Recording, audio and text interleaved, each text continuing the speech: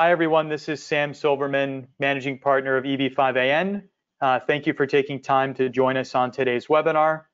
Today, we're going to be discussing the evaluation of EB-5 visa investment projects from both an immigration, getting the green card, and having it become permanent, and from a securities law perspective, with a primary goal of protecting the investment that's made into the EB-5 project.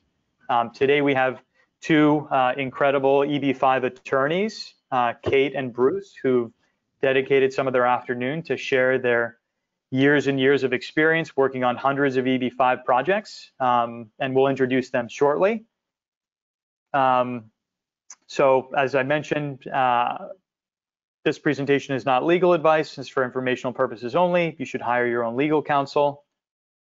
This is a quick overview of where we're going to go today for the discussion. A little bit about EB-5AN, a little bit about Greenberg Traurig, which is the law firm that both of our panelists are from.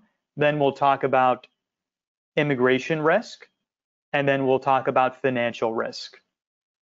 During the webinar, if there are any questions that we haven't covered, please use the chat box on the screen, and we'll leave a few minutes at the very end to try to cover as many questions as we can. We have a pretty large turnout for today, so we'll try and get through as many questions as we can.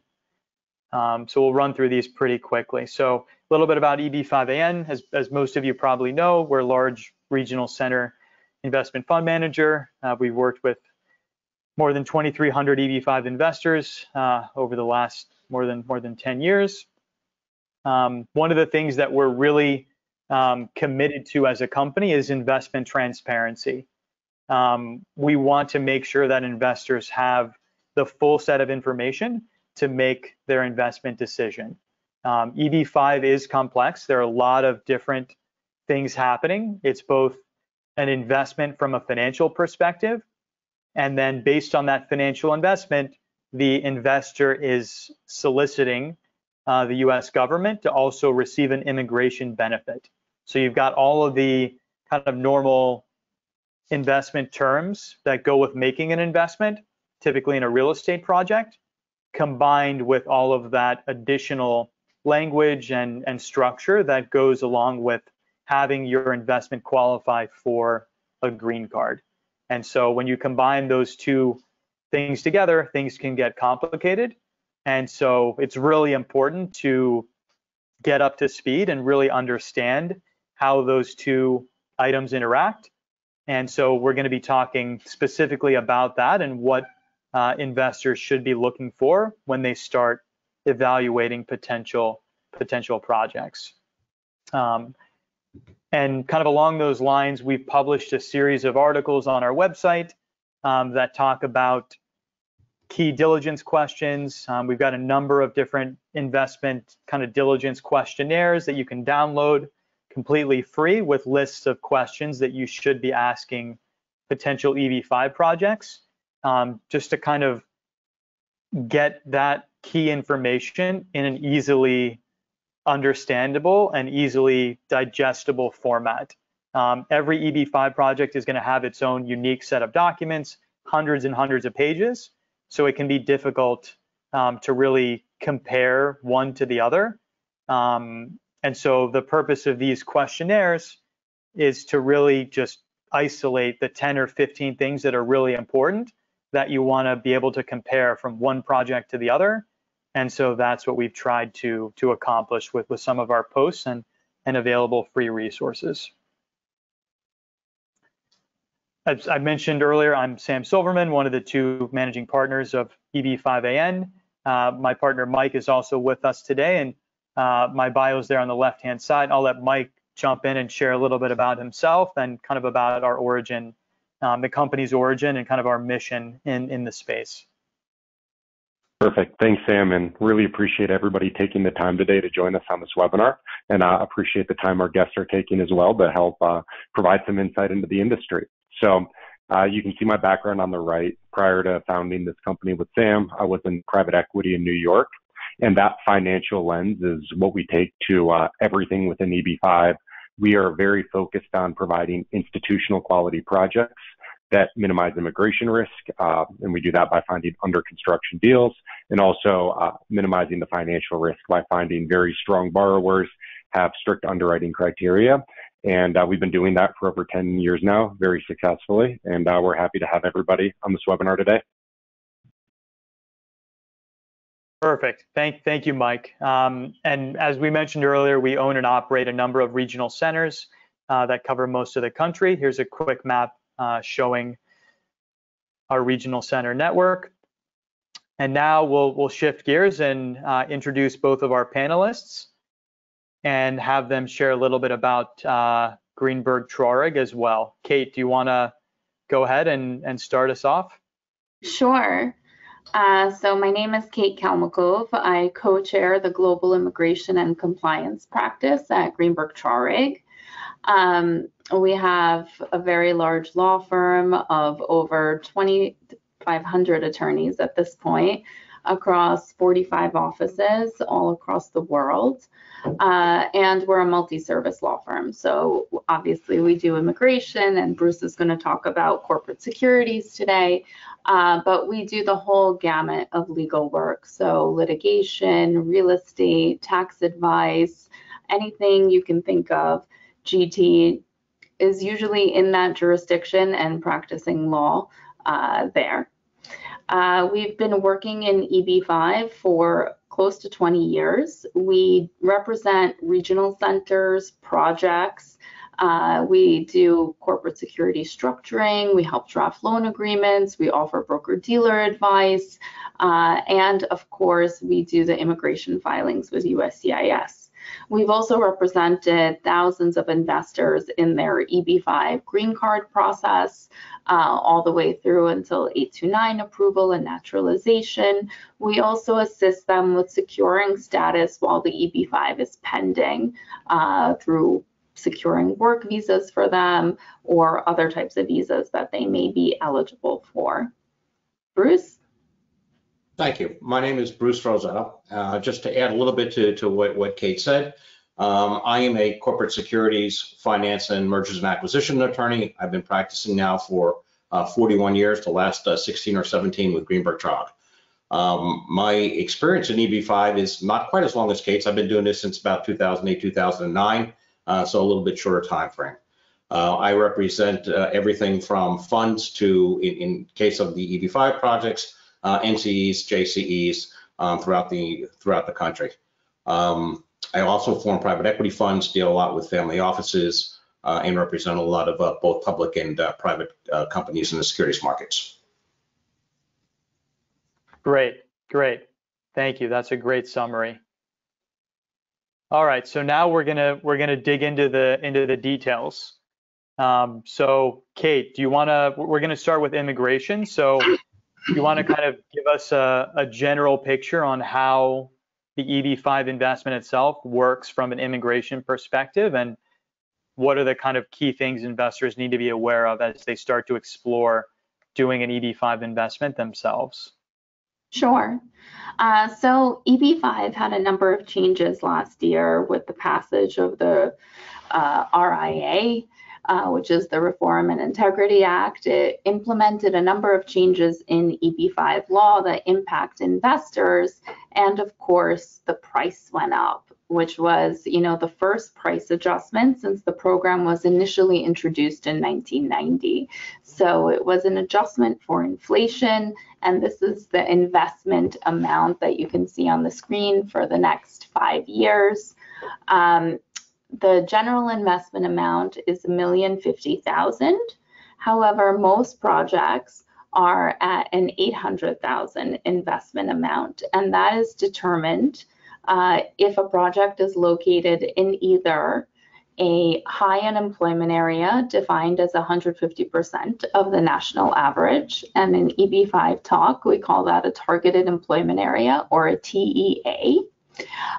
It can also apply to a project that is a government infrastructure project or a rural project, which is defined by the US Census and which can be looked up fairly easily, as those designations are for 10 years. When an EB-5 investor is choosing whether or not to move forward with the application, key things for them to consider are, from their side, can they show and document the source of their funds? So the U.S. Immigration Agency and U.S. public policy is, of course, very concerned with making sure that money that enters the U.S. is lawful. So we have very stringent requirements. We have to show the source of the money from the time it was earned all the way through until investment into the selected EB-5 project. And we also have to show the path of funds. So we have to show the movement of funds through accounts all the way through until the time of investment. The new law also requires that we present tax returns. And if tax returns are not available because perhaps you live in a jurisdiction where they're not required or they're paid for by your company that employs you, we have to explain that as well. And it is a very fulsome analysis to present a source of funds to the USCIS. We also need to decide what is the project that you're investing in, and Bruce is going to talk about what factors to look in and look at when you choose a project for investment. But of course, most investors want to go for an $800,000 project versus $1,050,000 because at the end of the day, the green card that you get is the same. So many are investing right now in what we call visa set-aside categories. These categories were also introduced in the RIA last year. So we had the TEA concept in the old EB-5 law. Now we have a set-aside devoted to it of 10%. A rural project, those get 20% of the visa set-asides, and government infrastructure projects get 2%. What does that mean? That means that investors applying in those categories should get priority processing from USCIS. It means currently they're not subject to backlogs or visa retrogression. The US gives 140,000 employment-based green cards annually, with 10,000 reserved for the EB-5 category. Within the category, no more than 7% can go to any one country. So that's how quotas develop, and that's how backlogs develop. So right now, because the RIA changed the law, everyone is current that is applying. And we may see changes in that depending on the volume of applications received in particular categories. But they are a priority, and the stated goal of the USCIS is to adjudicate those petitions in 180 days. Has that happened yet? No, but it is their goal. They definitely lost a lot of staff during COVID. And so they have stated that their goal is to reduce processing times and to hire more adjudicators. So I sincerely hope, and the director has said it in public, that her desire is to bring the processing times down and to meet the stated objectives. So when you're selecting a project for immigration, there's a number of factors that you should be looking at. Has this regional center done EB-5 in the past? Do they have experience in the industry? What is their track record of approvals for I-526s, which is the initial EB-5 petition? How many of their investors have been able to remove the condition? So the EB-5 requires that you invest $800,000 into a new commercial enterprise. That new commercial enterprise is supposed to create 10 jobs per investor. In regional center projects, that happens through indirect employment creation. So usually it's the spending of money that generates through an economic model a certain output of jobs. And if a business is not able to meet the objectives of their business plan, if they're delayed for some reason, if they don't secure financing that they were relying on, they may not be able to evidence job creation at the 8 to 9 stage, which could potentially impact a person's immigration. So it's very important to consider that. They also need to consider how long their money will be invested for. Previously, under the old law, we had to invest money until the time of 829 filing. So the statute of the RIA says that the investment period is for 2 years. It changes it. but it's not clear, and we don't have regulations from the agency yet. So we don't know, when does the 2 years begin to toll?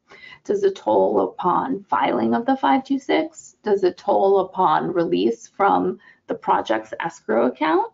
Does it toll from the time the money is received in the escrow account? That is something that we expect immigration to clarify when they issue regulations. Regulations by any agency are subject to notice and comment under the Administrative Procedures Act, and so we expect to get clarity on that within the year. So when you're looking at projects and how to select them, it's very important to look at sustainment period, to consider perhaps it's safer to have somebody hold my money for longer to make sure that whatever is decided with the regulations, that your investment is meeting the sustainment period. It's just something to consider for any investor. So on the screen here, you see the timeline of receiving the EB-5 based green card. Of course, the timing fluctuates because, as I said, there have been numerous delays post-COVID with the immigration agency. And prior to COVID, we were filing and getting decisions much quicker than we are today. But again, they have stated that their goal is to work on that and rectify it, and I am confident that they will. I certainly hope that they will. But if you look at the processing times today, if you file the I-526E, which is the actual EB-5 based immigrant petition, it's taking about 3 years to get approval. And then if you're overseas, you can process at the consulate overseas, and they'll issue an immigrant visa to you. Once you get the immigrant visa, the first day you enter the United States is when your permanent residence status commences.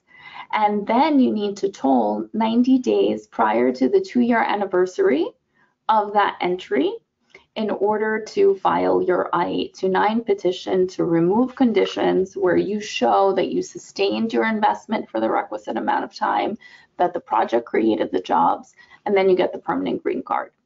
If you are in the US, the Reform and Integrity Act introduced a concept that we as immigration lawyers have used in other immigration categories that is incredible. It allows you to file the I-526E concurrently with what we call an application for adjustment of status. So you adjust status from a non-immigrant to an immigrant. You can process your green card in the US. If you're in F1 status, if you're in B2 status, if you are on a work visa, and you and your dependents can remain here while it's pending, and also secure work and travel authorization. So that has been very welcome news for many people. We have a lot of students who are finding it hard to secure employer sponsors.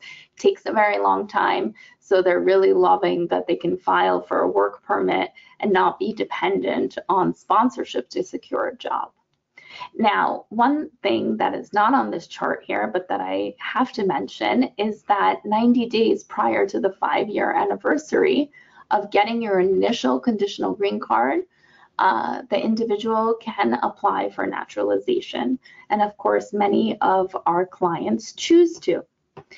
And in addition, I do want to mention that the visa set-aside categories are supposed to have a shorter processing time than what you see here. So a rural project can shorten the processing time, certainly, because it is priority processing. The US government's objective is to funnel investment into rural areas. And so the RIA sought to identify that as a need and to assist with that. We can go to the next slide. Okay, so job creation. This is sort of the crux of the EB-5 program. Initially, when the EB-5 program was introduced in 1990 and the Regional Center program was introduced in 1992, it was a time when we were really trying to bring foreign direct investment to the United States. And this program was conceptualized as a way for American taxpayers to not pay anything to bring in foreign money into the US and to ensure that it creates jobs. And this really sets aside the US investment program for many of the other overseas investment programs, the Caribbean, the European, we need job creation in the US, and so it has to be met. As I said, it's 10 jobs per investor. And when you invest into a regional center project, I previously mentioned an economic model. Well, the economic model allows a regional center to capture jobs not just at the project itself, but jobs that are generated in the region as impacts through the investment. And so the benefit of that is it's indirect job creation. And the benefit is that you get a lot more jobs than you would if you were just creating jobs directly. So for example, if I invest into a hotel, I'm not looking at just the W-2 employees working at the hotel. I am looking at how much money was spent to construct the hotel, how much money was spent on hard costs and soft costs and to operate the hotel. And I end up with a lot more jobs than just the W-2 employees on site. And so when the program says you have to create 10 jobs per investor, when you're reviewing a project to invest in, it's always good to look for a project that can give you even more jobs per investor. It gives you a cushion in case any are disallowed. And so that is something that I think is very, very important. And if you look on the screen here, we have a beautiful chart created by EB-5AN. They're very skilled with the charts, and I love a good visual. So you can see that you're looking at both direct jobs and indirect jobs if you look at the last column. And that's great because investors get 24 jobs each. And so you're more secure in the EB-5 project meeting the requirements. Next slide, please. Thank you, Kate. Before we jump to the next slide, could you touch a little bit on the concept of job creation happening, before the investor actually joins the project, and how USCIS rules, apply in a situation where the project's been going on, but the investor's coming in the middle? How does all of that work? Well, the answer is it's permitted, and it's even permitted for the project to have begun with other financing or bridge financing. This is part of the RIA. It's now part of the law. And the investor can still capture those jobs, because when we look at the money being put into the project, we're not just looking at the EB-5 money going in, we're looking at the totality of the project. And so the project, even if it began earlier, even if it's mid-construction, even if it's nearing the end and we're using EB-5 to replace the bridge financing, we can capture those jobs and allocate them per investor. So, sometimes clients get nervous because they think they won't get credit for it, but it is important to consider it when you're weighing your due diligence, because we've seen other projects that perhaps, have purchased the land and are still waiting to secure other financing or to raise EB-5 to move forward, and it's delayed or it falls through or they're not able to, and the project just doesn't move forward at all. So many investors choose to look at projects that are underway or that have other financing where the EB-5 is taking it out, because they have some assurance that the project is actually going to be completed and the job creation met. Got it. So from an immigration kind of risk perspective, there's kind of two sides of the equation, right? Like the riskiest would be a project that maybe has only the land where no job creation has happened, because you don't get job credit for purchasing land. So they own the land, but no money's been spent on construction, so there's 0 jobs in the job bank toward the 10 that are needed. Whereas the other side of the equation or spectrum, the kind of lowest risk option is a project that is well advanced, has a lot of jobs already created, ideally more than the 10 that are needed for the investor. And can you do any better than that, or is that that's kind of the best an investor could hope for, is something that's well under construction and it has more than the 10 that are needed? Yeah, I mean, I think that's ideal, right? the program requires that the money is at risk, but it doesn't require that you put money into a risky project, right? As an investor, you have to weigh the immigration benefits with the investment benefits. So we want to make sure that, in many cases, the project is underway, that it is going to move forward, that it is going to be completed, that financing is in place. That's very important, especially now in today's environment. Exactly. Yeah. Interest rates are up, and a lot of people who thought they could borrow funds, a year or two ago are, having issues because now the number of loan dollars you can get is going to be a lot lower, and operating costs are significantly higher. Yes. I think there's one other factor there, just to for a second, and that is there are a lot of loans that may be out of balance, that they may have had the full financing in place, but because of increases in interest rates or increases in construction costs, they're now out of balance, and the senior lender comes back to the developer and says, we need more equity dollars. It's not always there. Right. So we can talk about that more when we get to my part of the slide here, but I thought it was important to sort of put that in place. Yeah. Yep, absolutely. Kate, I know you touched on briefly earlier the concept of these set-asides. Maybe we don't have to go through each one in detail, but just give us the concept. What do these set-aside categories do? Why is it kind of unique and better, favorable for new investors now versus, investors from a year or two ago? Well, the first benefit is that the slate is sort of clean. We have a long backlog for previously filed cases for individuals from certain countries like China and India. Right now, choosing to file in one of these set-aside categories has no backlog. So whereas you may have a Chinese national who previously filed and has been waiting 10 years, they can file all over again in a rural area project, and they're not subject to the retrogression. They just have to wait for the USCIS processing times to get their green card. So that's a huge benefit, and it's really sort of breathed new life into EB-5 for many people. Also, you already know what kind of projects are going to be prioritized and looked at first because they're telling you under the RIA. We want mostly rural project. We're giving them the largest allocation, 20%, followed by 10% for the high unemployment TEA, and 2% for government infrastructure projects. So they're telling you already how they're going to prioritize new applications.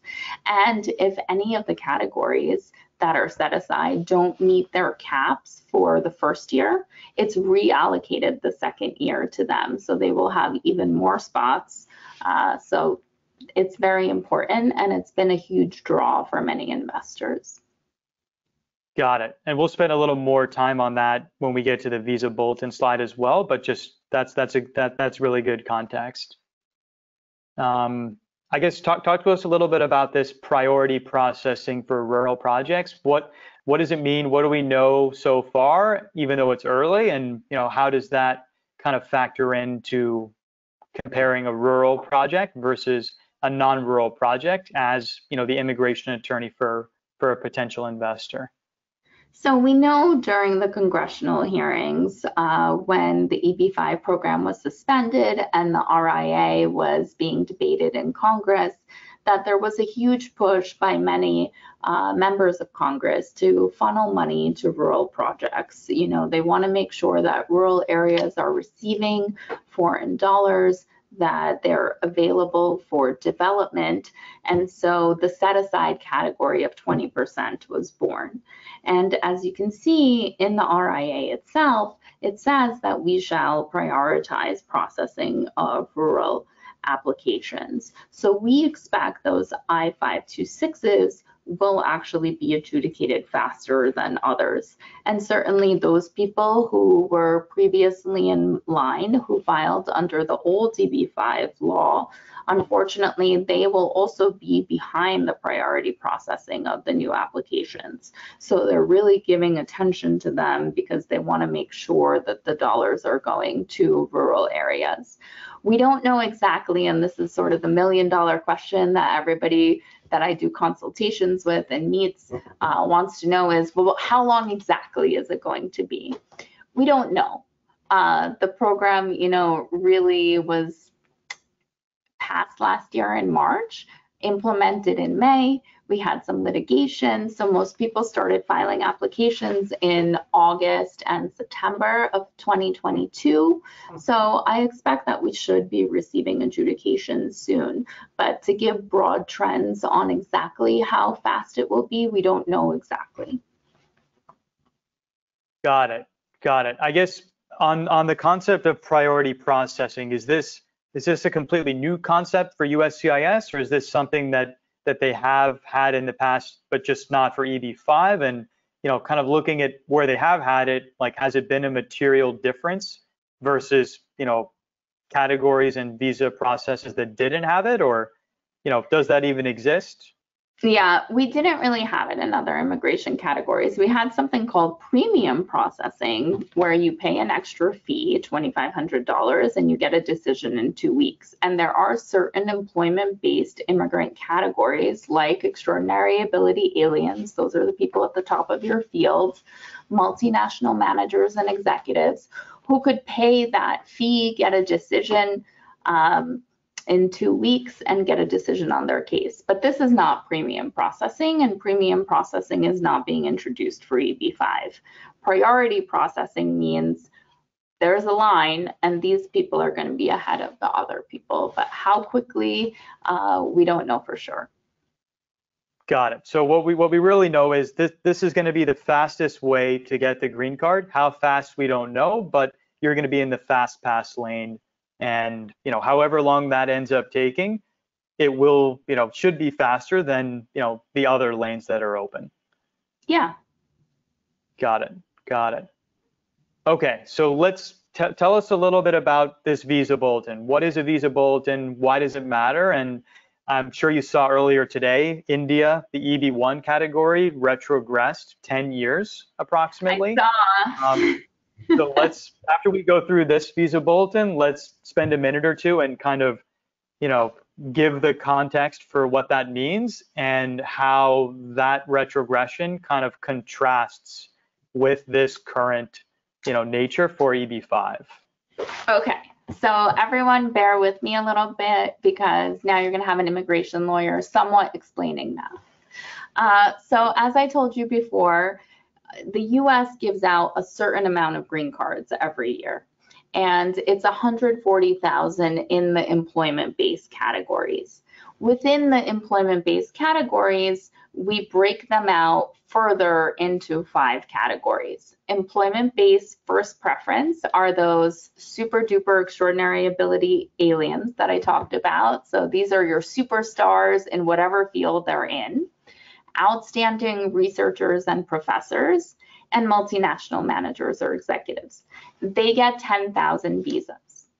Second and third category are workers. So in the second preference category, we have people whose immigration is in the national interest, or people who are going through a company sponsorship and have a master's degree, and the position requires a master's degree or higher, and they can show that they have it, and exceptional aliens.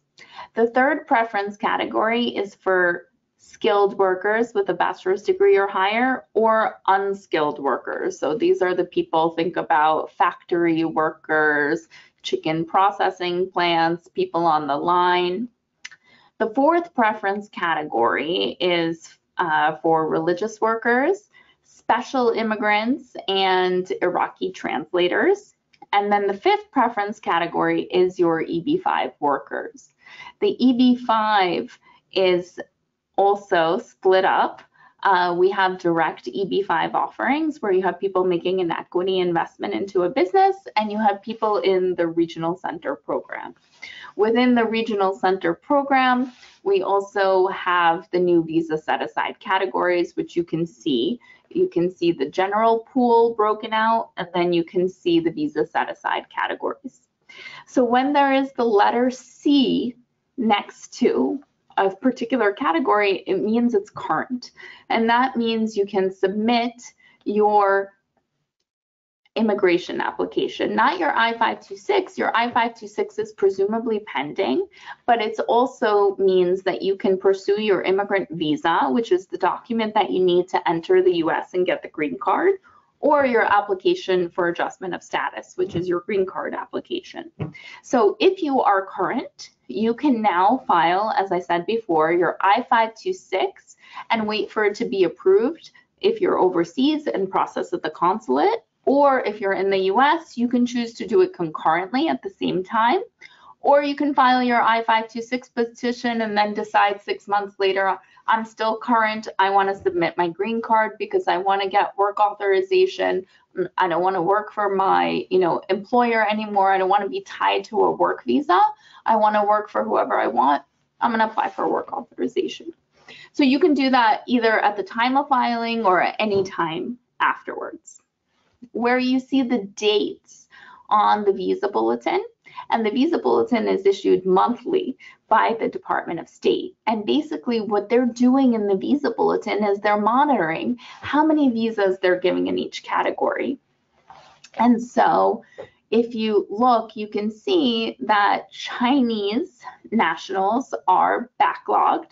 So as I said, 10,000 visas in EB-5. And for people who filed under the old law or not in one of the set-aside categories, they cannot proceed to file their green card application until their priority date becomes current. The priority date is the first date that the I-526 was filed with the USCIS. And so if you look at China, you can see that the backlog is quite lengthy. It's September 8th, 2015. Those people who filed their I-526s on that date or earlier can apply for the green card. If you filed later, you're in a backlog. You have to wait. And in the August visa bulletin, which came out today, we saw a huge backlog in EB-1 India. So I do a lot of EB-1 cases. I work a lot with extraordinary ability aliens, these amazing people who are superstars.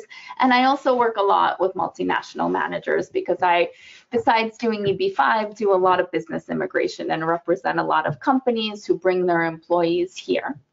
Today, we saw this date go back 10 years till 2012. So the employment-based first preference was another way, if you can meet these strenuous requirements of multinational manager, extraordinary ability, or outstanding researcher, and they're difficult to meet, that many applicants were applying for a green card. But India, with its very well-educated and numerous population, has exceeded their quota, so they retrogressed it back 10 years. And we expect, because of that we're going to see a lot of Indians now applying for the EB-5, because if you look down the visa bulletin, besides religious workers and, as I mentioned, certain special immigrants, the fastest way remains for them to do EB-5. So, this is something that needs to be monitored monthly, and usually the government slows down its visa issuance towards the end of the year. The government's fiscal year runs from October 1st to September 30th. So as we get to the end of the year, they're seeing that their visa numbers are running out, and that's why you see things like that, which is the retrogression, because they've realized they've used up their visa numbers. And Kate, I think that's going to be one thing that a lot of our viewers have a question on is, how can that happen where all of a sudden it goes from 2022 to 2012? Like, what happened? So is it purely it's so towards the end of the year and green cards, and now they realized, hey, we're running out. India's reaching its 7% maximum in EB-1. We have to slow it down and retrogress it. Got it. Got it.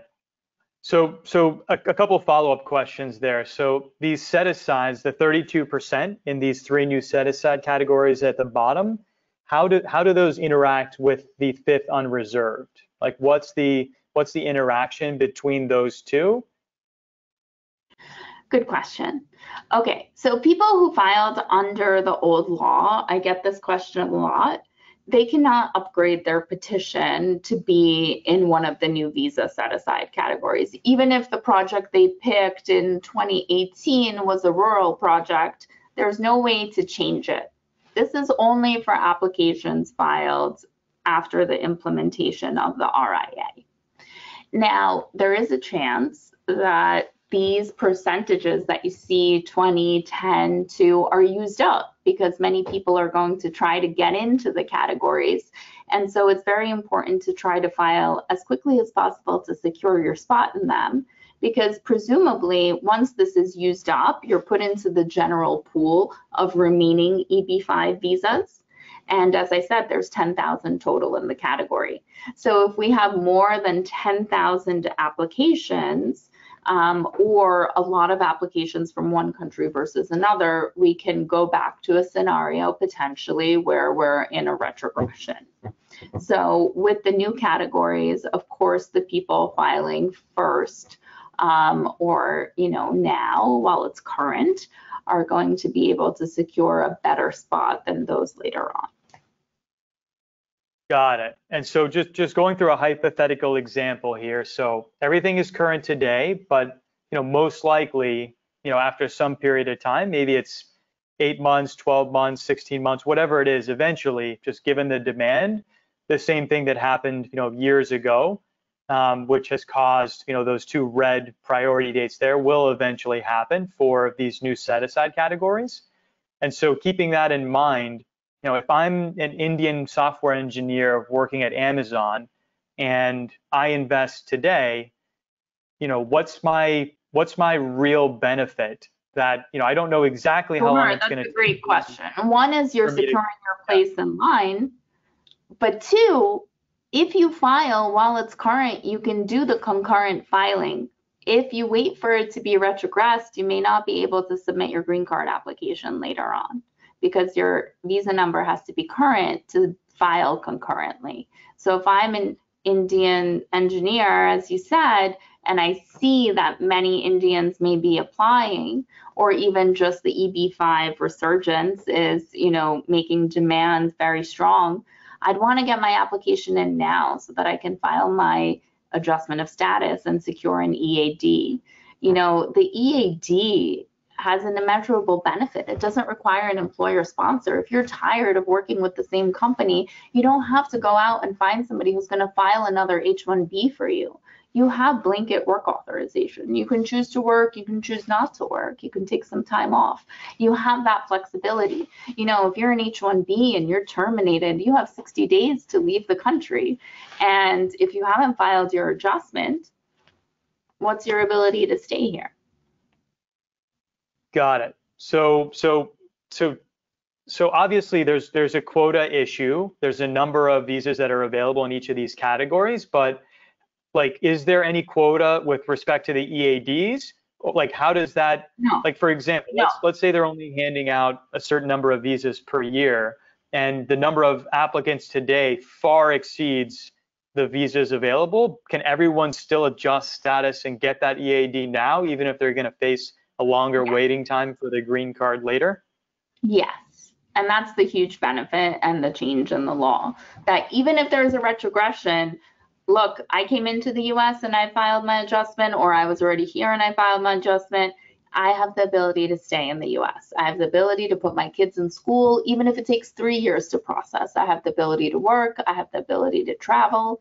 I'm not dependent on another status, or I'm not forced to sit outside the US.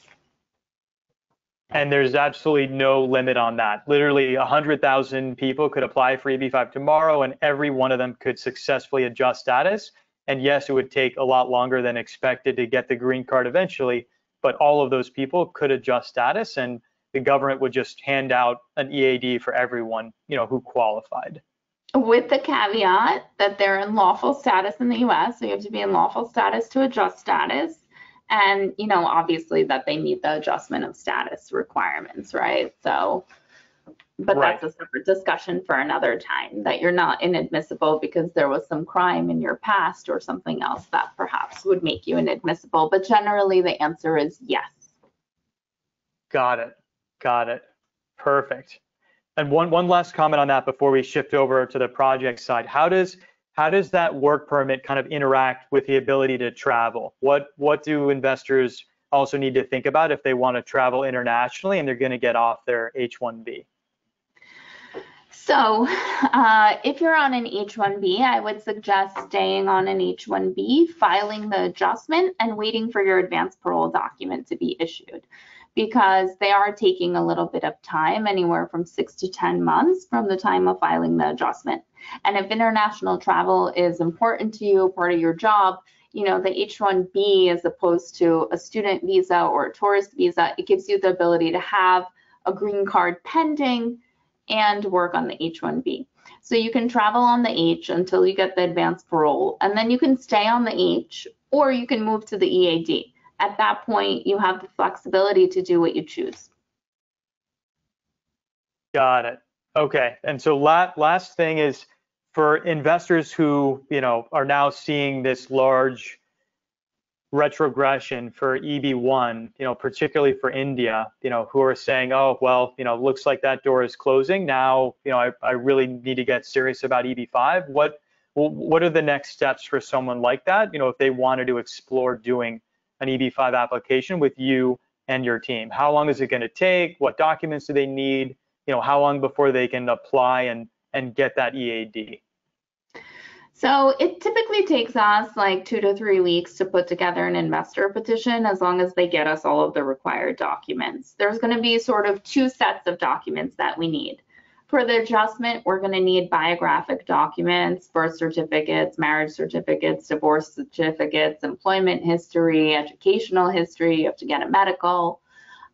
For the EB-5, we need the source of funds document. So if you're an H-1B and you've been working in the US and your source is your salary, then we're going to need information about your salary and your tax returns. If the source of funds comes from overseas, you know, the beauty of EB-5 is it's very flexible what your source can be. And it can be a combination of sources. So it can be a sale of real estate. It could be a sale of stock. It could be divorce, money you got awarded in a divorce. It can be salary. It can be a gift from parents. I even had somebody I did an EB-5 for who was a professional poker player and used his winnings. So it can be anything as long as we can document it and it's lawful. And we work with investors. They can contact us by emailing for a consultation to, you know, tailor the list of documents that we need from them in order to file a successful EB-5 petition. Got it.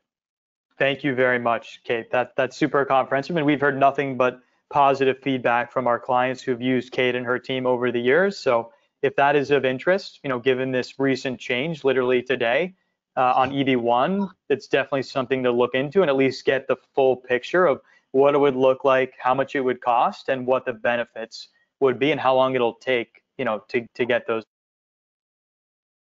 Yeah. All right. So now we'll shift gears and chat a little bit about now that we've kind of covered the immigration side, what's the benefit, the benefits, plural, because we now have the concurrent filing that are available. Now, how do we safeguard the investment? We know it has to be at risk.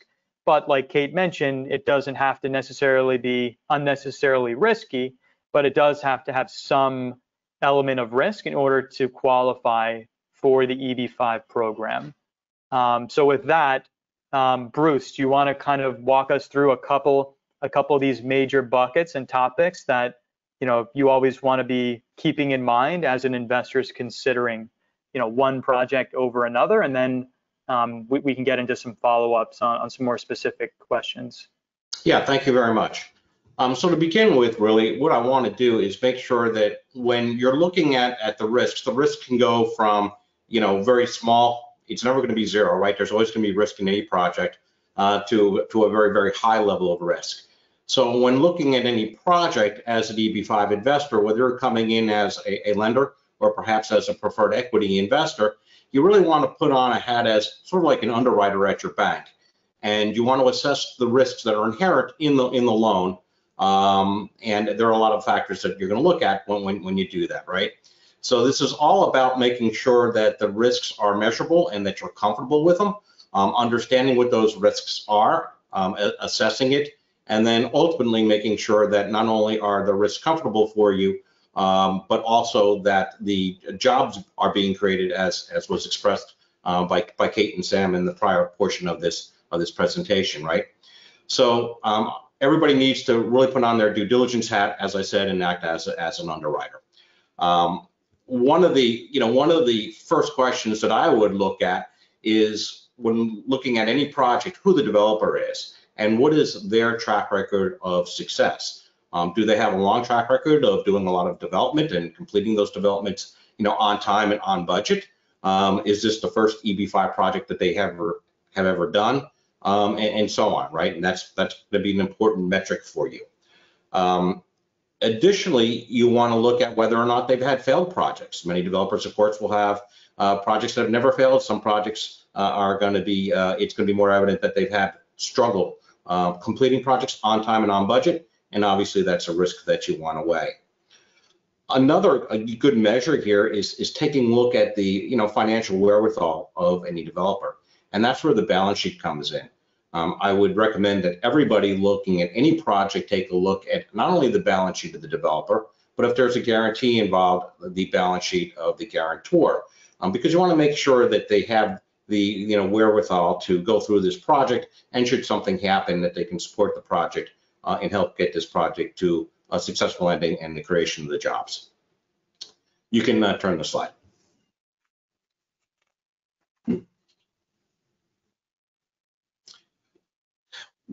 An additional metric that I always want to look at too, because this really impacts, I think to a large extent, whether or not the loan documents or the investor documents that you're receiving are sort of fair and balanced. And so what we look at here is whether or not the general partner is wearing more than one hat.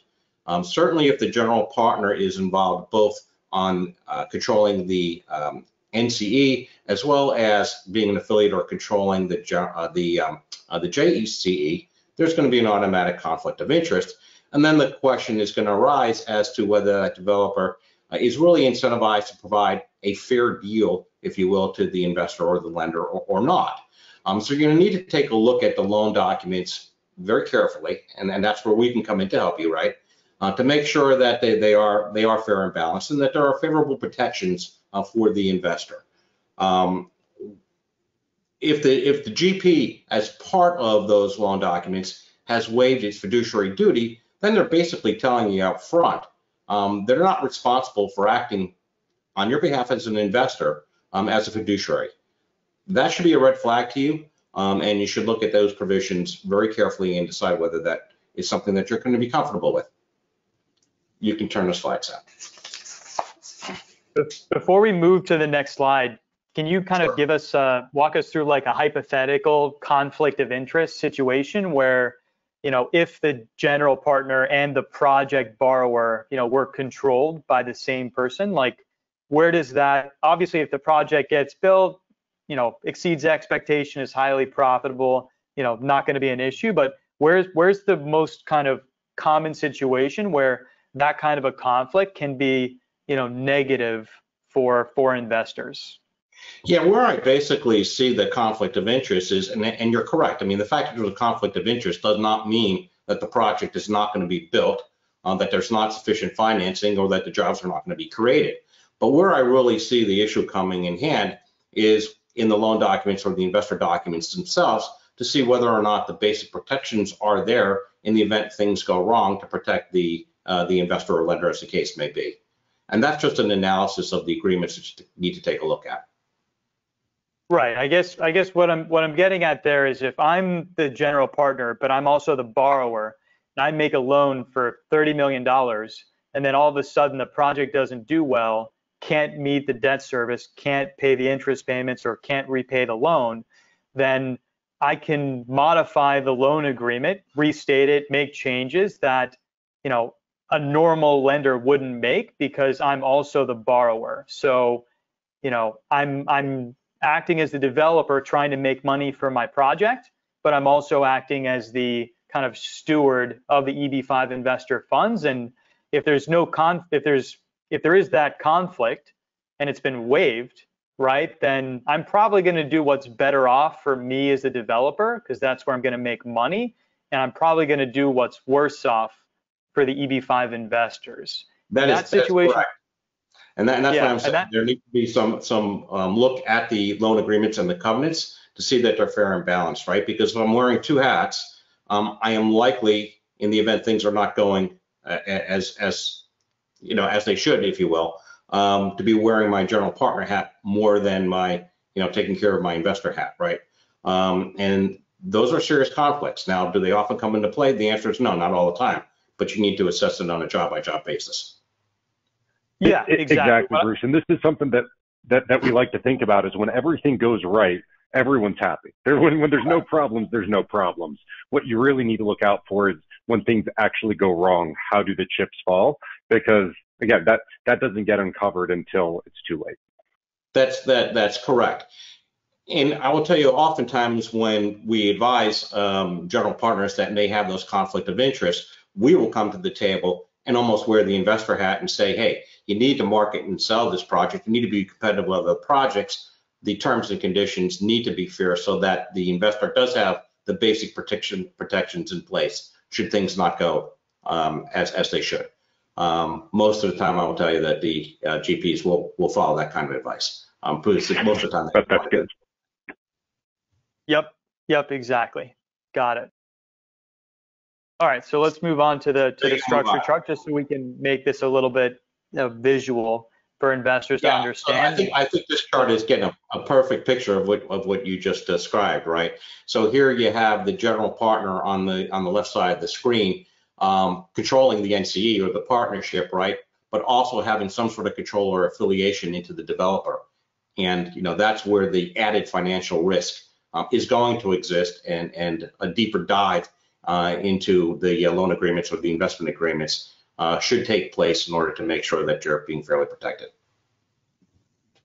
Got it. Yeah, and one general point I just want to make on that is that if the general partner does have that type of a conflict, like generally they would have the ability to amend, restate, make adjustments to that loan agreement. And so in that situation, just by nature of just having that one right to be able to do that, while also knowing that they also control the borrower. So two people would have to agree, but in this case, both of those people are the same person. Then just the nature of being able to make those amendments without any third party check or oversight, just like the US government has checks and balances, that type of decision with no check and balance because it's being made by the same person means that no matter what's in the documents the investor is going to initially approve, that could all completely change later when the developer decides to change the terms of the loan unilaterally, right? So just yes. That ability at the beginning means you're opening yourself up to an unlimited, unknown amount of changes that have no oversight. Correct. So in a situation where you see that red flag, you're going to want to look into the loan documents to make sure that the material changes are going to require the general partner to basically go back to the lenders, if you will, for consent, at least majority consent. Exactly. So what are a few other provisions you think would be absolutely critical to, if there is going to be that developer wearing two hats? What are some of those other provisions that you would strongly recommend those clients put in to make it more balanced, even though there is that conflict? Yeah, I mean, that's a pretty broad question. I mean, we would want to take a look at all the affirmative covenants and the negative covenants that are within the loan agreements that are going to tie the hands of the developer to make unilateral changes that impact the ability of the project to, number one, move forward as a going concern, or number two, that adds risk to the lender. And so that's sort of a unique. It's a unique analysis that got to be done in every project, I should say, right? This is not a case of, it's not going to be the same for every project. So you need to look at the covenant specific to that particular project, because the developer may give you, one or two covenants that are balanced, and 5 others that are not. And so you really need to take a careful analysis and look at it. Right. So said differently, if a project does have that conflict of interest where the general partner is the developer, they need to hire you, get you involved, look through the documents, and make sure there's nothing, really, really unfavorable that would allow some of these unilateral changes that could really put their funds at risk. Yes, and we could sit there and guide you in terms of what's market standard, because we do enough of this that we know what other projects are doing. And we could say, look, this is completely out of market and should not be acceptable. Perhaps you should be looking at another EB-5 investment. Or this is something that we generally see, but we normally can tweak it or put some caveat on and provide some basic protections to you and move forward. Got it. Okay, that's super helpful, because obviously there are a number of projects in the market that do have this type of conflict of interest, like blatantly present. So it is important for investors to just recognize that that requires an additional level of scrutiny with someone who's familiar with what's happening in the market today. Again, as I stated in the beginning, you need to sort of put on your own hat as a bank underwriter. And do a deep dive into these documents, because that's what's going to protect you at the end of the day. Yep, exactly. All right, so let's shift over to capital stack. So for those of our investors, oftentimes investors are engineers, they're musicians, they're poker players, like Kate's client. They're not real estate development underwriters or investors. So kind of knowing that, what is a capital stack? What are these different components that investors really do need to familiarize themselves with before they can really make an educated decision about how their funds are going to be used in the project? So this is really, from my perspective, one of the most critical aspects of doing your review and assessment of a project. Number one, you want to make sure that there's adequate collateral in place. And that collateral has to have some real value, because you have to assume going into this that things may not come out the way everybody wants. And so you have to assess the value of the collateral versus the risk that you're taking. EB-5 capital is only going to be one part of the capital stack that we look at in a EB-5 project. Usually see a portion of the capital stack being developer equity, another portion being a senior lender, and then the third portion usually being the EB-5 investor or lender, making up the difference, if you will, the gap in those two numbers. Many times we see projects where part of the collateral package is a guarantee. To the extent that there's a guarantee involved, as I indicated earlier, you want to dive deep into the financial status of the guarantor. You want to look at those financial statements and determine whether or not those financial statements are strong enough to stand behind the risk that you're going to be assessing. Another thing to look at here is, of course, the cost of financing, right? A senior lender is also going to be doing its own underwriting as part of this project. So to the extent a senior lender is in place, it's going to do its own risk assessment, and the terms that you're going to see from a senior lender oftentimes are going to reflect the risk that the bank thinks is involved in this particular transaction. The higher the risk, the more stringent the loan terms are going to be, and probably the higher the interest rate is going to be. So as part of your analysis, you should be looking basically over the shoulder of the senior lender and see what they did and what concerns they have to make sure that it's being properly addressed and analyzed by yourself as you look at the project. Got it. Okay, so a few follow-up questions there. So first, just on the senior loan, separate senior lender topic,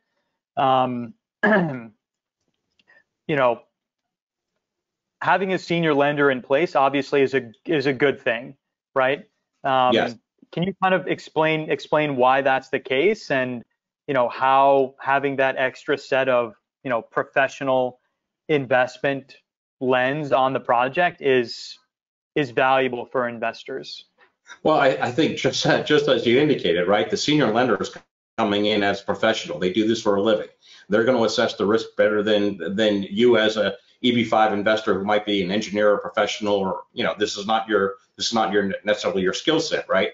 So the senior lender is going to go through an underwriting process. It's going to go through a loan committee. It's going to have a lot of financial analysts looking over the history of the developer, the history of the guarantor, their financial wherewithal, the risks of the project in that particular market, perhaps in that particular sector of the market. So they're going to have a lot more familiarity and depth in terms of the analysis that they're going to do, and you should take advantage of that and take a look at what their assessment has resulted in, and use that as a leverage in assessing the risk on your own. I think it's very helpful to have a senior lender in here.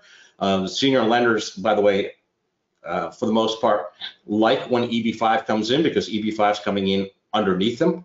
And so the senior lender might have much less risk actually than the EB-5 investor who's coming in at mezzanine level. One of the things I mentioned before that I do want to elaborate on again is the fact that when you look at the loan documents from the senior lender, they're going to tend to have some very, very tight covenants in there, both financial covenants, negative covenants, affirmative covenants. One of the things that you see in a lot of senior lender programs today is whether or not the loan to value ratio is maintained throughout the project, what the debt ratio is going to look like going forward. And as the project changes, like in the situation we are in today, where you have higher interest rates, you have inflation with construction costs, a lot of projects are getting into situations where they're out of balance with the financial metrics that are set by the bank, and the bank is coming back to the developer and saying, hey, we need more capital, more equity capital underneath our capital stack. That's something that's, I think, important for investors to take a look at in these loan programs, because if that's here, that within the senior loan document, then you need to be asking the question to the project, hey, what are you going to do? How are you dealing with this if there's going to be a gap in financing as we go forward? Because you may look like you're fully financed today, but a year or two down the road, you may not be. And what does that mean to the project and my ability to get the jobs I'm being guaranteed and of course, the completion of the project? Yep. So definitely want to spend a few more minutes on this topic because I think this is a really, really critical point, and you've hit on a couple of the items. So, in terms of like the most kind of applicable scenario, I always like to paint a real picture of where this is going to be a problem. When you tell me that projects nearing completion maybe, but interest rates are up and it's going to be dependent on an ability to refinance in the future, that sounds like a project like a big apartment building or a big hotel, maybe that was started 3 or 4 years ago. It was underwritten based on more conservative interest rate assumptions. Now maybe the project's going to be done in the next year and a half, 2 years, and now rates are much higher. What happens in that situation when the building gets done, but then the values drop because of interest rates? Like how does that situation play out for a developer, and why is it really important to look carefully at projects that are just dependent on a refinancing event very close to being completed? So I think there's a lot to your question. Let me begin by saying that there's never no assurance. There's always going to be risk, right? There's no riskless project going into these. So I think it goes back to the first slide that we looked at, where we're talking about looking at the balance sheet of the developer and looking at the balance sheet of the guarantor, if there is one, to make sure that they have the financial wherewithal to get through, a downslide, if you will, in the market. Many of these projects with senior financing, if you get into a situation with the covenants, it is going to mean a refinance of the project. It may also mean an extension with the senior lender. The senior lender may be getting more uncomfortable and say, hey, we'll give you an extension, we'll give you a forbearance, but it's going to be at some additional extra cost. And the developer may have to go out to the marketplace outside the EB-5 investor to bring in some additional equity on its own, which I've seen in many cases and done very successfully, because as you're nearing completion of the project, there's a high risk that that project's still going to be successful from an investor standpoint. The margin on the profitability of the developer might be reduced, but it's likely that if you're getting near completion, the developer is going to be able to finish that project through an alternate means of financing. And so those are just part of the analysis that I think you have to go through and get comfortable with. Did I answer your question or not? Yeah, that's great. So just last point on the senior loan. So, just given the importance of that third-party diligence on the project, how important is it for an EB-5 investor to actually get access to and review the senior loan agreement that's in place, for the project? Is that I think a it's critical very, item, or? yeah, I think it's very important. I think it's very important to not only look at the balance sheet, right, and make sure that there's plenty of developer equity there, but also to look at the loan conditions and loan covenants of a senior lender, because that's going to give you a lot of insight as to how the senior lender is looking at this project, and that then translates into the risk level, if you will, of this project being completed successfully. Got it. So a regional center sponsor, telling an investor, hey, we've got a senior loan in place, but refusing to provide it, probably not a good sign. I don't think that's a good sign. I believe in transparency. Got it. Okay. I guess, Kate, so shifting back to the immigration. Let's walk outside of the EB-5 investment realm. Okay. If you're dealing with a second mortgage lender, or some sort of other subordinated lender using any alternative financing in any market, there's no way the deal's getting done without that subordinate mezzanine level investor looking at those senior loan documents. It's just not. And I think it doesn't happen outside EB-5. It shouldn't happen in the EB-5. It's critical. And I think that's the key point is, yes, this is an EB-5 investment. You're doing it for the benefit of the green card, but at the end of the day, this is just an investment. It should be the same diligence, same everything as a non-EB-5 investor for this type of deal. Exactly. So I think that is probably the most critical thing that you can say. That is absolutely correct. Yep, and the same would apply not just look under the hood.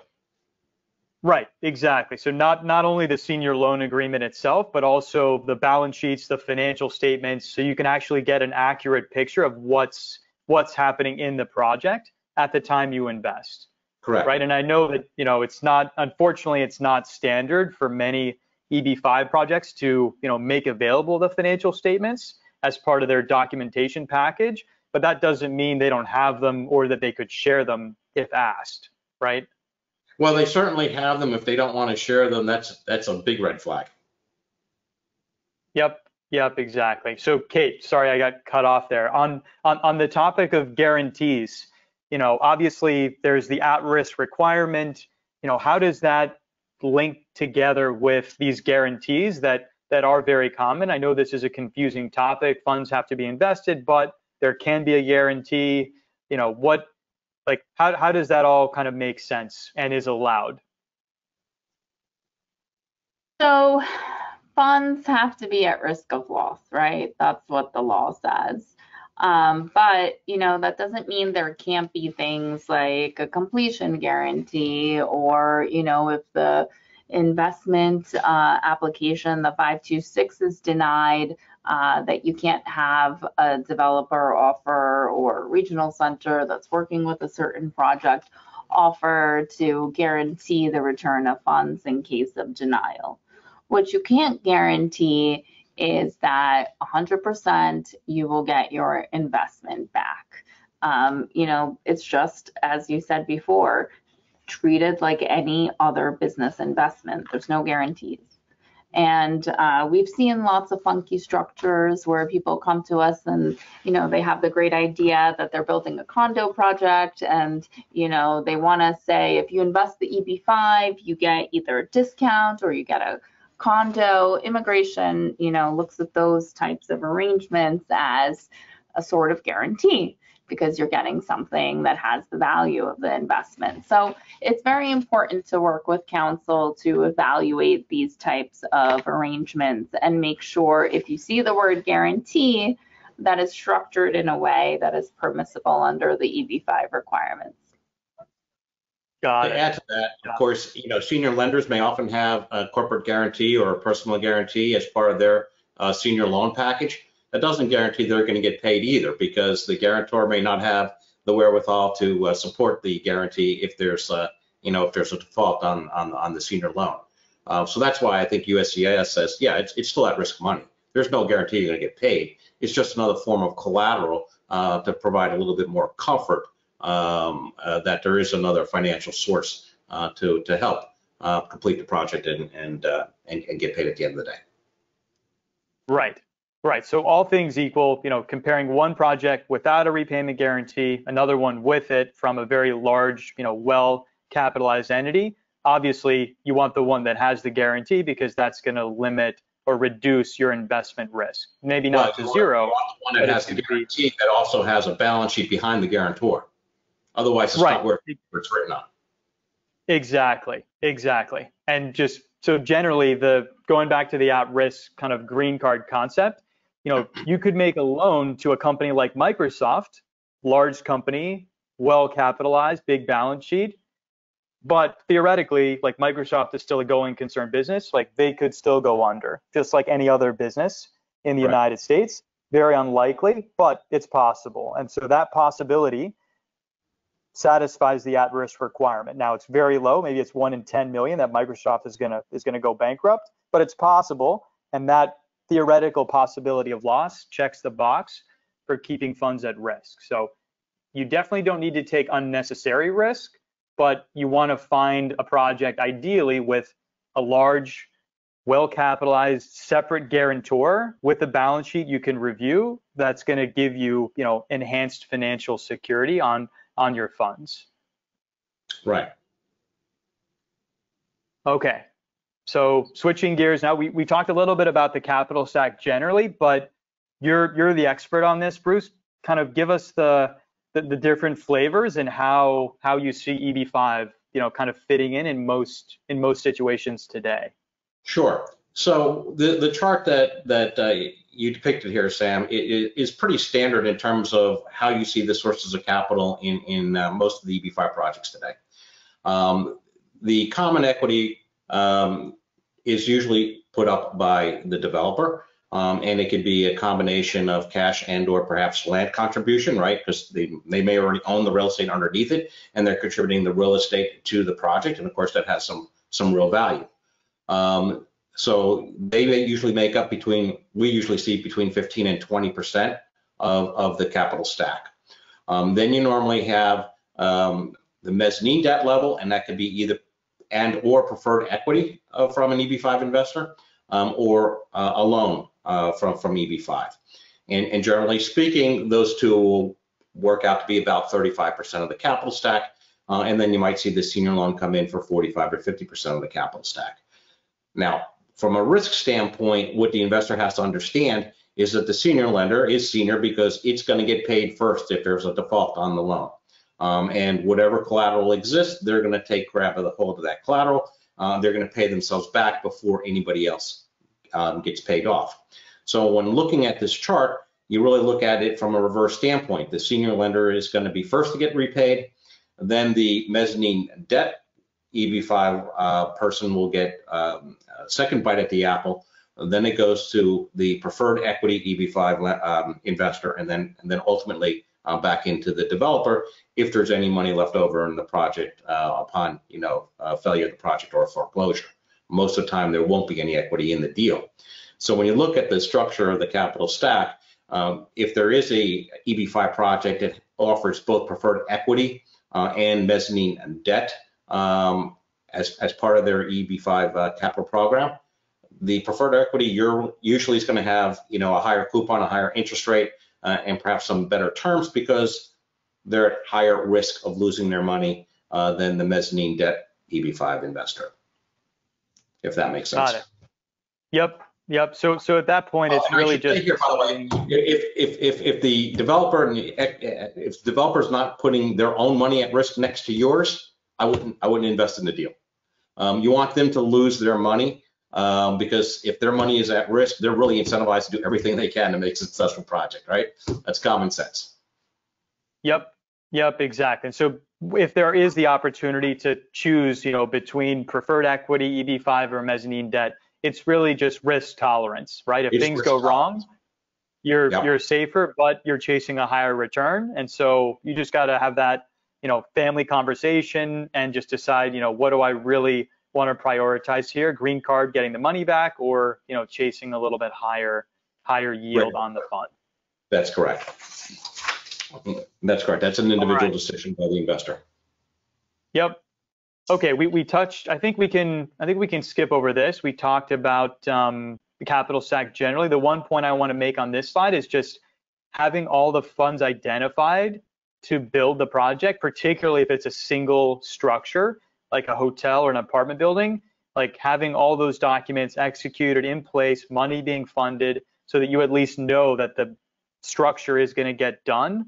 That's really critical, especially if your money's coming in early, because if there is no senior loan that's actually in place and all the equity is actually there, then the project could get stalled, like Kate described earlier, or it could just not ever happen at all, in which case funds could get lost, no jobs created, and green card problems. So making sure the project is fully financed is critical. And obviously photos, seeing what's going on site is important, but looking at the paperwork and verifying, looking at the balance sheet, the financial statements to see, is this thing actually working, and is all the money really there is critical. Just before you leave that point, Sam, I want to just add one other thing, and that is, even if the project is fully financed, looks great, right? Good developer, strong track record, it's fully financed, but still ask the question, the what if question.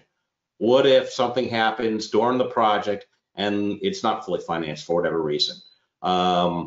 Is there going to be additional bridge money that can come in, additional equity money that can come in from the developer, to close that gap and really make this a success?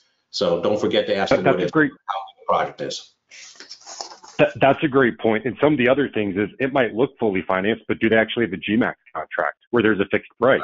Or if costs go up, is the developer going to be in a situation where they're $20 million short? So that's a very important point.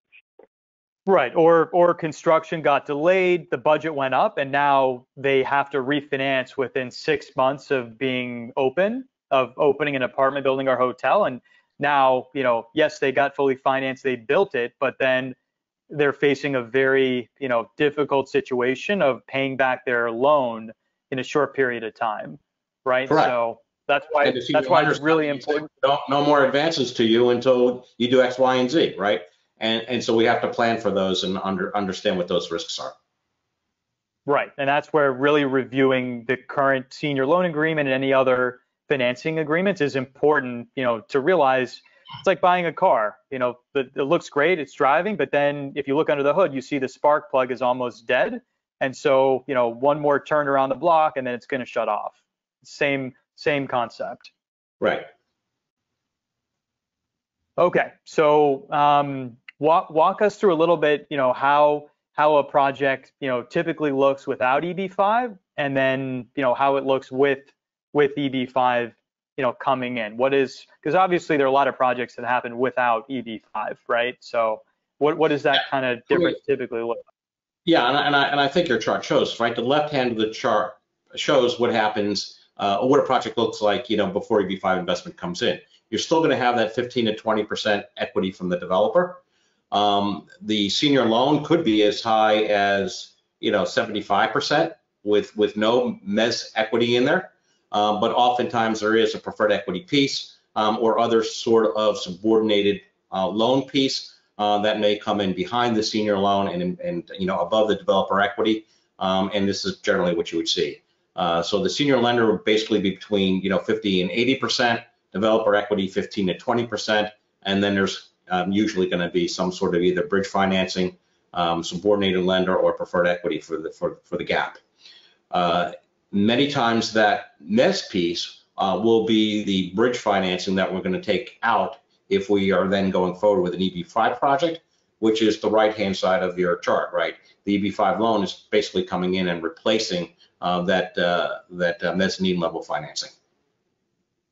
Got it. And so the other kind of main point I want to make on this chart is that, like, ideally from a risk mitigation perspective, you want to look for a deal where you've got the whole capital stack identified without EB-5, and the project isn't necessarily dependent on any specific amount of EB-5 coming in at any specific point, right? Because then that. I think that's an excellent point. We see a lot of projects where the developer might put in their 15, 20%. He has the senior loan commitment in place, and perhaps the senior loan commitment, like I said, could be more than 50%. It could be 70 or 80%. But the EB-5 is going to come in now. Their portion of the 35 could pay off either a portion of the senior lender or that mezzanine level, right? So to the extent that it's fully financed going in, that all looks great. If you're going into a project where it's not quite fully financed because they're depending upon the EB-5 loan to come into place, you have a higher risk as the EB-5 investor, because then what you have to say to the developer is, so how do you finance this thing if you're depending upon $20 million of EB-5 money and you only get 10 million of EB-5 money? How do you bridge that gap? If the developer hasn't done that and put those commitments in place beforehand, you're substantially increasing your risk that the project's not going to be completed and the jobs are not going to be created. Got it. And so,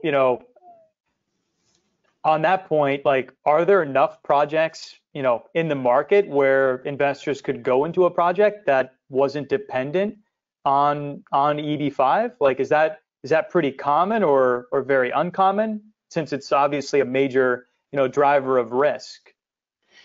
That's kind of an interesting question. I want to say that I've seen a change in the marketplace. I would say that in the past, it was more uncommon to have the project fully financed, and projects were more dependent upon EB-5 coming in.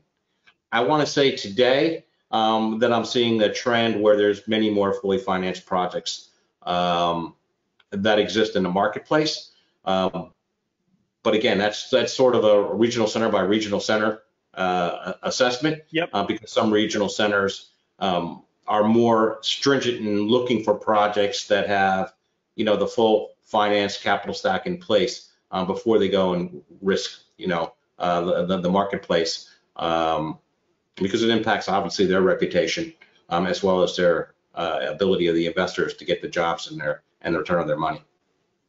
So, so I think you need to look at the regional centers very carefully, and you need to look at the projects very carefully to make sure that they sort of fit into the requirements that we were talking about in this presentation. Got it. So all things equal, you want to find a project that's fully financed and not dependent on EB-5 as an investor. Just if you can, your project meets that, like you've eliminated a major source of potential risk. This game is all about minimizing risk, not eliminating it, because that's not going to happen. But you want to minimize it.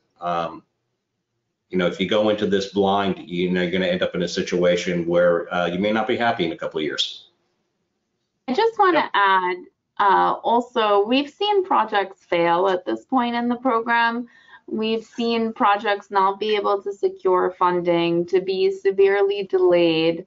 So investors are savvier too. Investors watch the market, they have chat groups, they all communicate, and they're attuned to it, whether they're in the US or they're overseas. So they're very much involved in monitoring stuff. So their sort of also appetite for projects to, be in different stages has also changed over time. Got it. And that's a great point. There definitely has been a shift over the last couple of years in terms of, the quality of projects that are coming to market and the level of sophistication. And also, from our perspective, like, we're always trying to just increase transparency. There can never be enough transparency, or you can never provide enough, right? You're always chasing that mirage in the desert. And so, in the last year, we've done a lot to really, try to increase that as much as possible so that our clients, have all the information on our projects that they need to make an informed decision, but also just generally are educated, with what questions they should be asking, not just for us, but for any potential project that they're considering.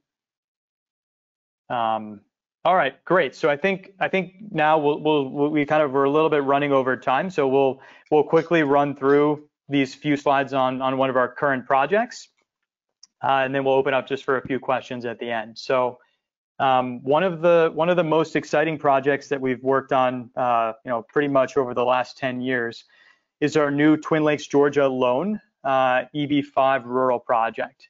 This is a project with the Culture Group.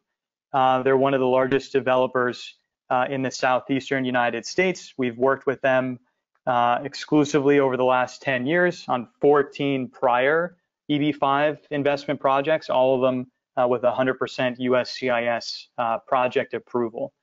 This particular project is a large single-family home community with amenities. You can see a photo, an aerial photo there on the left-hand side. The project's been under development since 2019.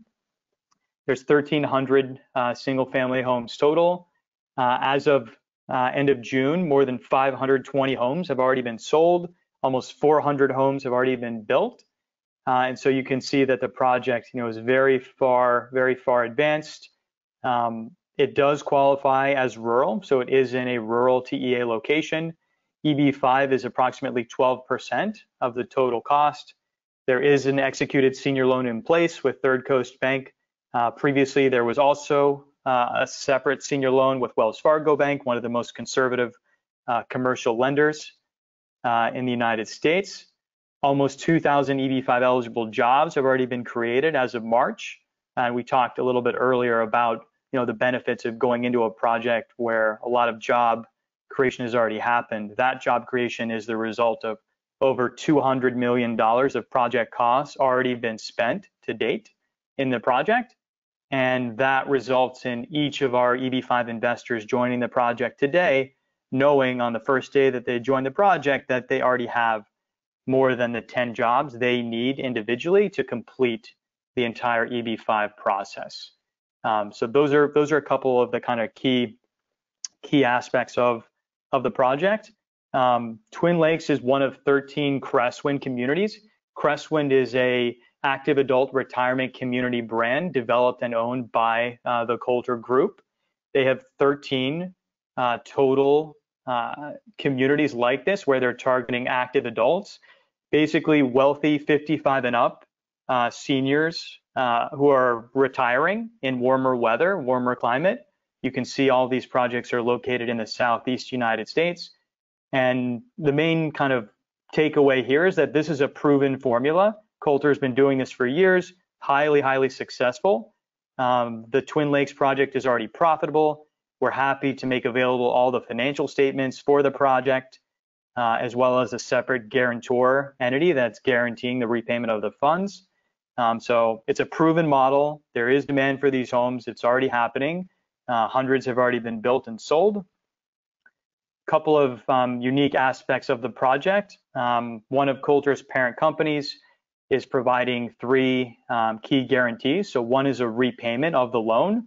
So even though EB-5 funds are being used in this project to satisfy EB-5 program rules for job creation, the actual promise and obligation to repay the funds is from a much larger, well-capitalized parent company that has significant assets and owns almost 40 different Coulter development projects. So unlike many EB-5 projects where money is being loaned to a single address, and for the money to come back to you, that specific building, hotel, whatever it is at that one address has to be successful in order for you to get repaid. In our project, that promise is from a much bigger diversified entity. It's essentially like investing in an index fund instead of one stock. So you have that protection for both the repayment of the funds at the end of the loan, as well as the 5260 approval refund guarantee. Essentially, if an investor is denied for any reason, including source of funds issue, but we know that won't happen if you hire Kate and her team, then you're getting repaid much faster in a matter of months instead of waiting until the end of the investment. And then lastly is the job creation guarantee, although that really isn't very applicable because we've already created all the jobs already. So that 829 permanent green card approval risk has been effectively removed. This is a little more information about the guarantee. I know we chatted about it earlier in the webinar with Bruce, but the mechanics for how this works, their separate entity owns a substantial number of projects. That entity is promising to repay the EB-5 investors. So you can see the direct link between that promise to repay with our EB-5 fund, in which each EB-5 investor is a partner. And just most importantly, this entity is well capitalized, hundreds of millions of dollars of assets. We have the financial statements, which we can make available for investors to review. But then even more important than that, is that Coulter as a company, over the last 25 plus years, they've invested in over 180 projects, 24 billion, including over 20,000 homes. This particular project is 1,300 homes. They've successfully repaid billions of dollars in debt. They borrow funds from 5 of the top 10 largest US banks. They've never failed to repay a loan or complete a project in the last 30 years, right? So although it is possible that, they don't complete a loan repayment in the future or complete a project in the future, it's unlikely. So there still has to be an element of risk, as we discussed earlier. So the best you can do is find a company that's been doing that specific business on a large scale for a long period of time and has never not repaid, right? That's kind of the best you can do in terms of financial safety. On the job creation side, quickly, as I mentioned, we're already above the total jobs that are needed. We need 1,510 total. We're already almost at 1,900, and these numbers are several months old. Total job creation is almost 7,000 when the project is done. And then from a unit economic perspective, it's always just critically important. All these financial documents, hundreds of pages, there's a lot of different moving pieces, but just stepping back, use common sense. Is this project going to be successful in the economy, right? What is the basic business of the project? In this case, we're building and selling retirement homes for seniors. You have to be 55 and up to buy a home. So if you think that over the next 10 years, there's going to be wealthy seniors who are going to buy new homes in warm weather in tax-free states, that's going to match with what your investment preference is, right? Do you think that that is going to be feasible? Obviously, you'd want to look at what homes have sold so far. Has it been profitable? And, obviously the information for this project shows that substantial homes have been sold. It's already profitable, so the odds of it continuing to be profitable, is a little bit more clear because we have that track record. But the same question needs to be assessed, whether it's an apartment project, in New York City or a hotel in the Bay Area. Do you think that there's going to be demand for that product in that market? Because if there's not demand, it really doesn't matter what all the papers say. If the project just economically is not going to make money, then you're going to have problems, right? So just big picture, just always keep that in mind. If you pick a project that just financially succeeds and just makes sense from a business perspective, and you can see that it's working, you're going to be in a much better position than in a project that just doesn't have that product market fit and is not, or going to be a very difficult path to becoming profitable, post investment. And Mike, I'm sure you've got some thoughts. I'll let you jump in. Yeah, no, thanks. I think that was a good summary, Sam. And what I'd say is that we've been in this industry for a long time. And now with the new rural set-asides, it's really important just to evaluate what type of projects are likely to be successful in the current environment. Much higher interest rates than before. The economy isn't quite as strong as it used to be. And just evaluating deals based on, as Sam mentioned, common sense. Like what makes sense from a macro perspective, what area the countries are growing, which ones aren't, and then also really getting into the legal documents and figuring out that on the immigration side, how do you mitigate all the risk or as much as possible, and same on the financial side. And as a company, we pride ourselves in being that independent third party who evaluates deals from all over the country, from all different types of developers, and only selecting the ones that we feel match what we're looking for. Yep, and digging in, looking under the hood, the famous saying that I like to come back to is trust but verify, right? It looks good from the outside, but, let's take a look at those financial statements. Where are these assets? What are the requirements for assets to remain there? How do I make sure that, the information I'm being told over the phone, by a salesperson is actually accurate? They told me the project does have a senior loan, but they haven't given me the senior loan agreement. Or, they told me that, there's a guarantee in place, but they're not willing to share the financial statements, not willing to share any requested documents, typically not a good sign, right? So all things equal, you want to go with a project that's at least going to give you all the information that you could possibly look at to make an informed decision.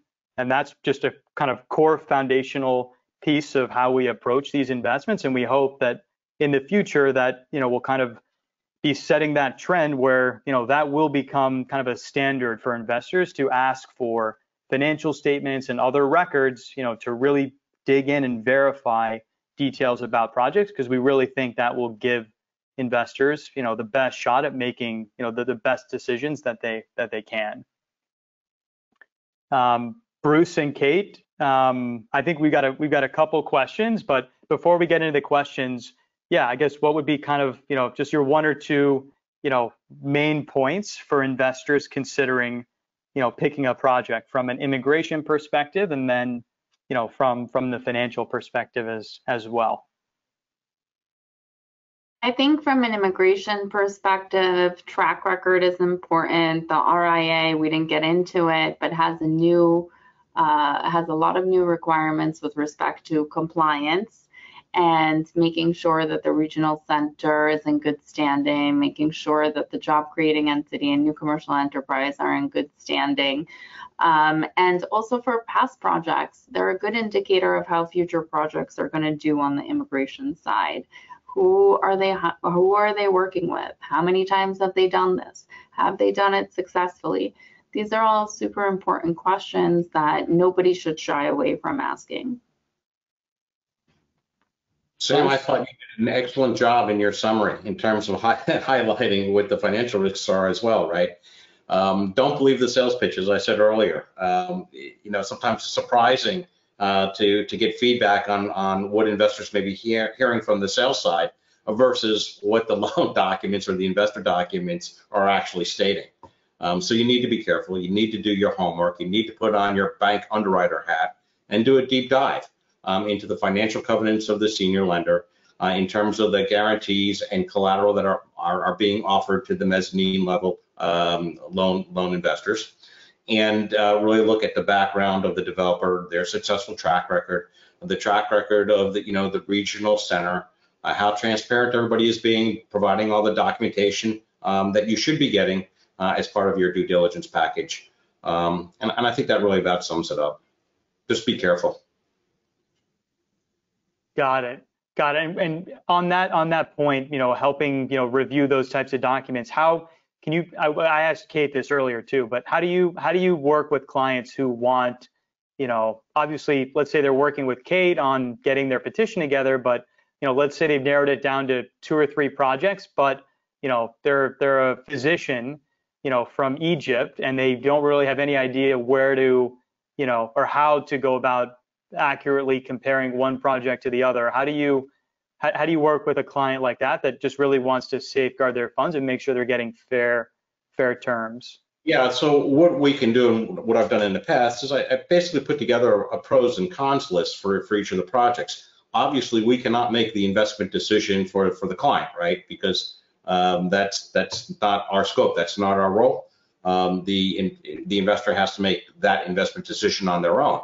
But we can point them, and we try to do this in a summary fashion, with just a pros and cons checklist of points that they should be looking at, what we think has been covered or not covered in particular loan documents, and walk them through that to give them the best information that we can and guide them to making an intelligent investment decision. Got it. Okay, so I'm just looking through the questions here. I think we actually covered a lot of these.